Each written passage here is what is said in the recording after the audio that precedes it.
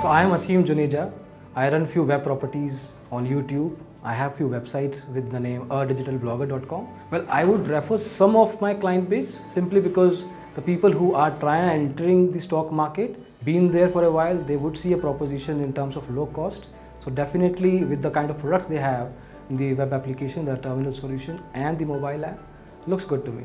It may to an extent because people would want in India low cost in every kind of industry. Stockbroking space obviously is part of it. But let's see in the future what kind of expectations are set apart from brokerage from this same client base.